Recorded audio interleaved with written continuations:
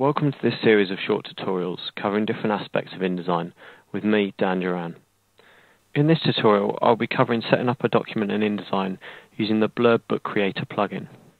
First of all, I'm going to create a project folder. I'm going to press Apple-Shift-N. I'm going to name this. Obviously, you're free to name it whatever you wish. I'm going to open that directory up, and I'm going to create two more directories. One for my images, which I'm going to call images, and another one for my project files. Now, in InDesign, it's really important that you keep all your content all in the same place, especially if you're going to work in an environment where you might need to go to a different machine or work in a different classroom if you're in education. So it's worth keeping all your images that you use in one directory. So I like to make a project folder, and then everything that I use I contain in one place. Okay, I'm just going to close that down now, and I'm going to go into InDesign. I've already opened it to save some time, but it's this purple icon here. The icon differs in different versions of CS Suite. Let's click on that. You might be confronted by a welcome screen, which will look something like this. Now, I'm not going to go into all the kind of what this does, but I don't personally like this. So I'm just going to close that.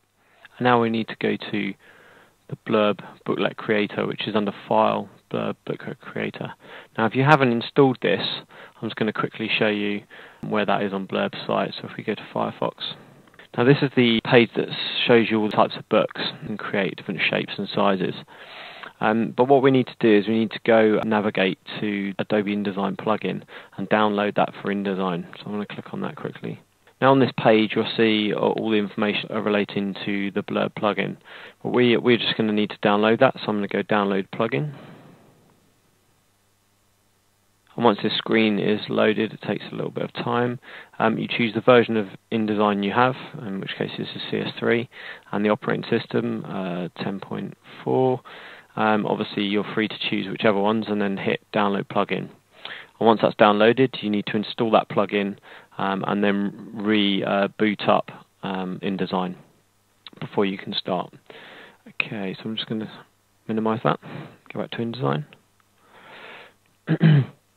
Okay, so like I was saying, you go File, Blurb Book Creator. I'm going to open that up.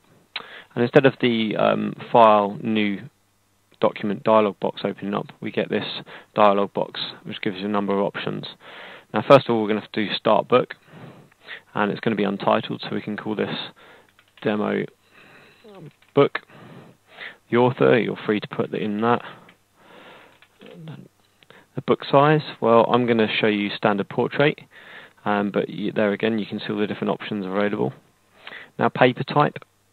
Now, at this point, it's not too much of a problem to change paper type, but it is worth remembering that you have to do the cover of the book after you've chosen the paper, because the papers are different thicknesses, and that will obviously affect the thickness of the book. We're just going to go standard for the time being. Cover, well, I'm just going to leave it perfect bound soft cover for the time being, and I can always come back and change that. 20 pages is fine. So as you can see, this section is now opened up, and I can choose some options. So I can create template, which I'm going to do,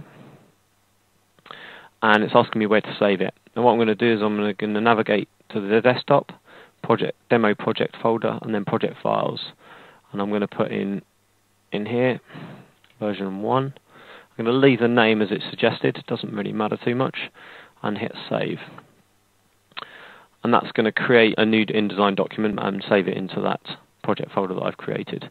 It's going to take a little bit of time to do this. Okay, so that's done now. And now this dialog box stays up because it's asking you whether you want to create a cover. What I suggest is we deal with the book first and then come back and create the cover afterwards. So I'm just going to hit OK. Okay, so there's a number of differences. I mean, we've got the pages like in a normal document down here. What it's done is it's, if I just click on the background and zoom out one, let's go zoom out again, you can see it's put all this information. Now, this is information to help you, show you where the bleed is and the kind of safety area for text.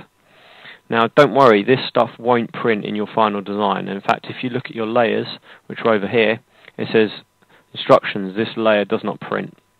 And if I toggle that on and off, it turns the instructions on and off.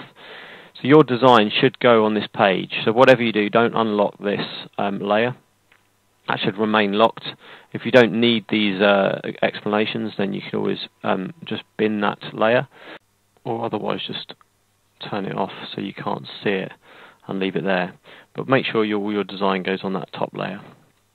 Now what's missing in this design is the Blurb book creator doesn't allow you to create columns, so you'd have to go and do that manually. So if you need columns in your layout, it would be best to do this in the master page, which I'll talk about in a different tutorial. But right now I'm just going to click on the master page in the pages palette, which is down here, and I'm going to go layout, margins and columns.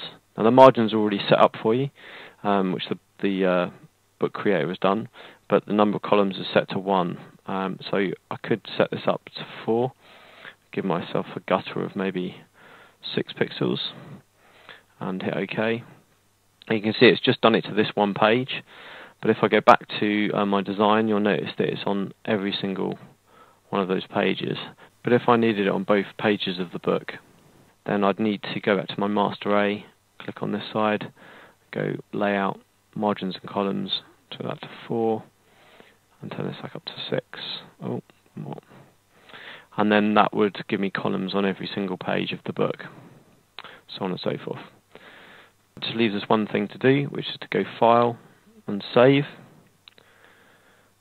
Thanks for listening, and I hope you come back soon to listen to more tutorials with me, Dan Duran. Bye.